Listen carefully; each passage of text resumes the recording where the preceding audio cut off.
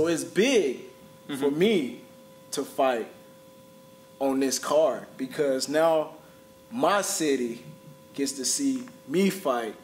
So it's not just a small fight though. This is a championship fight for me. Oh, it is? I mean, because my city get to be there. I got a lot of support, major support. You know, people just been waiting to see me fight here for the longest, and I'm just proud and happy that Dwayne Vandross put this on, so you know I can actually have this city, you know,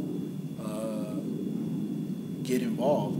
You know, I think this would be like a big thing to be like, okay, when's the next one? 2012, I was 22.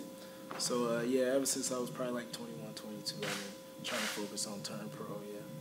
Trying to get a fight, you know, happening somewhere here. But Denmark is my second home, and I appreciate that, you know, it happened so quick there, you know. So, it was awesome. So you said you're a hell of a kid in school. What'd you do, man? Oh, man, I mean, you know, I gave teachers a lot for their money. You know, no, seriously, I'm going to be straight up, you know, in this interview. Last time I kind of froze up in the first one Mike did. This time I'm going to be straightforward.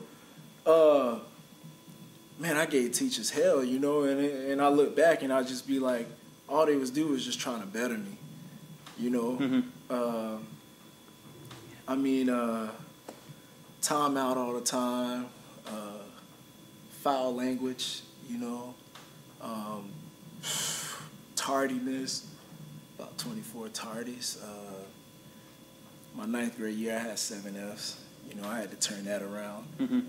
Coach made me clean out the spit bucket, you know, until I got those Fs up. Clean in the gym until I got those Fs up.